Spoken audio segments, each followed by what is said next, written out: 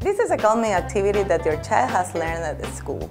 When children feel upset, it is helpful for them to have a variety of strategies for calming down and developing self-control. If your child becomes upset, you may want to suggest using the strategy. Bunny breathing.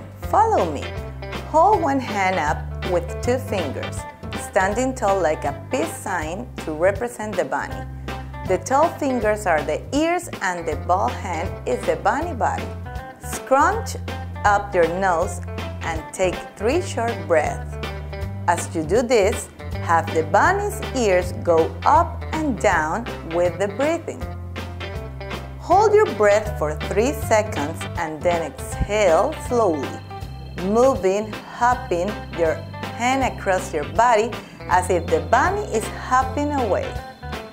Try to exhale as long as the bunny is hopping. And then repeat.